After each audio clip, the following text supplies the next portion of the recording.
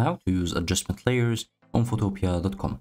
That's what we're going to do in today's video, but first make sure to like the video, subscribe to the channel, and write down below in the comment section any suggestion or question that you have, and let's get started.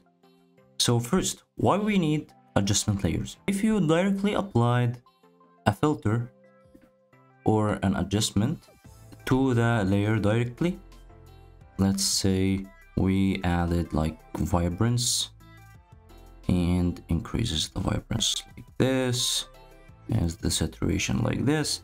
Let's say that we increased it like this and clicked on OK. As you can see, I can't customize it anymore or edit it later.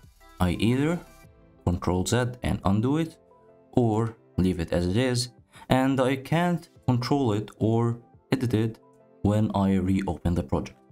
So the solution here is creating an adjustment layer from here.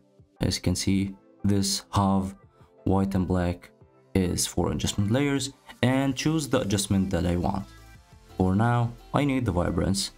So if I add any vibrance here and saturation like this, I can always come back to it and edit it later. So there is something you need to make sure of, is that the adjustment layer is above the layer that you wanna have its effect on it. And that's it. It's very simple and very easy and very helpful also.